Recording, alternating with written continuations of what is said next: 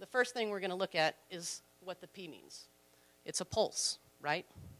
What is a pulse? A pulse has three components to it. It has a waveform,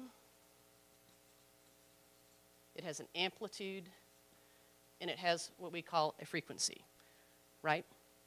So when they were looking at this machine, they looked at the waveform first, because what I want to know is if I put energy into my body that already has energy, will it disrupt my energy in a negative way, or will it synergistically work with me and make me better?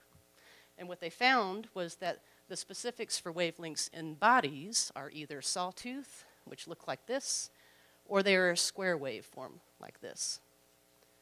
And when Pat is talking to you about the differences in the sort of mid-sized machine versus the mega machine, and he's saying that this square form rounds off right here, you get the same kind of a wave, but one that doesn't sort of grab you as hard. So it's a gentler kind of a wave. Make sense? So that's kind of important to know. We want to interact with our bodies correctly with the energy that we're producing. Amplitude is about strength. So we talk about that in terms of Teslas and Gauss. So all it is telling you how much does this machine actually create from an energy perspective. And your frequency is the cycling of things. So how quickly does my waveform and my force move in a cycling complete its round? And you know that with the machine clicking. That's its frequency, right? It builds an energy, and then it pulses out, and it makes that noise. It builds the energy, and it pulses out. So we're looking at the pulse part of it, having those three capacity components. If we look at the electromagnetic component, we'll split them into two different things. This is all of your body's work right here, the electricity that we have, the energy that we create, and how it's being utilized. This is kind of where the science gets interesting. This is where physicists get pretty excited about how many things can exist in how many forms simultaneously. How do they interact? Are they really energy, or is it a physical structure? These are all string theory concepts, M theory concepts. So they're kind of interesting in that sense. What we're going to do is strip it down to some basic stuff. We have positive things and we have negative things. And every piece of movement that occurs in your body is about moving positive and negative structures. So all we're trying to do is build up positive and then shift down negative, okay? So if we have that going on in a cell, then you create an energy, and that energy creates a movement, and that movement creates a function. And if everything is functioning correctly, then you don't really have a problem.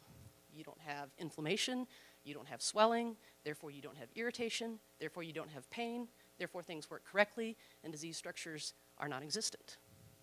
When energy stops, that's when all of that stuff builds up, and we start to have all these problems, okay? So moving that energy is very, very, very important. If we look at the mechanics, the magnetic component of that, we live on a planet in a solar system that interacts with other solar systems, right? They all produce a field of magnetics that keep us in our positions. That's why we orbit things, not flying around willy-nilly bumping into things, okay? The sun creates a magnetic field that comes down toward us like this. So if we have the sun's magnetics come this direction. Our Earth, we have a north and a south pole. Our magnetics go out this direction. So we're oriented differently. So the sun comes down toward us like this. When we look at the difference between the layer of the Earth and the layer of our atmosphere, we get what has been researched and known, and what is really the crux of this machine, which is the Schumann magnetic field. And the Schumann magnetic field actually is a sine wave that runs around the Earth like this. And this is what NASA figured out. If their astronauts did not have the Schumann field, they got sick. So what this machine does is mimics a Schumann field. So what we want is a hertz, or a pulse that has a wave, a strength, and a frequency, to be somewhere in the 7.5 range.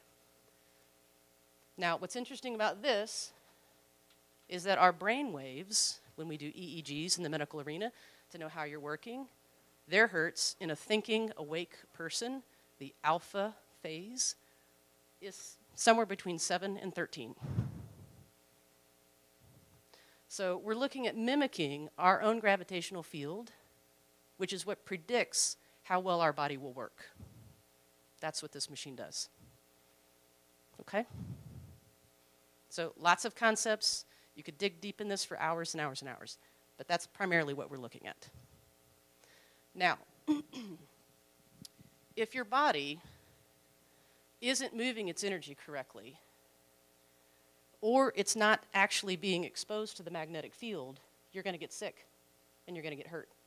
You're going to be much more likely to injure yourself and need help. And let's think about what our world is right now. We're taking the earth and we're covering it with concrete, which is limiting our exposure to our gravitational field. We live primarily in buildings that are metal structures that act as Faraday cages that shield us from the electromagnetic pulse of the world and the earth. That's why techs and hackers love them, because no one can find them. But it does not good things to our body because we're not exposed to what we need to be exposed to. And then what else do? We drive cars that have rubber tires. What are rubber tires? They are insulators from energy, right? Doesn't conduct anything. So now we're not being exposed there. And then when we look at the soles of our shoes, primarily what are they? Rubber. So more and more and more, people are going to have more and more problems, right? Because we're not getting either energetically movement what we need to have, or we're not really exposing ourselves to the magnetic field. So it's interesting from that perspective. And what your machine will do is create this type of a frequency, start moving cell structures again, so you're exposing them to what they need from a movement perspective as well as a magnetic perspective. Okay? So if you can kind of run through this with your client, if you want to, they may understand that machine a little bit better.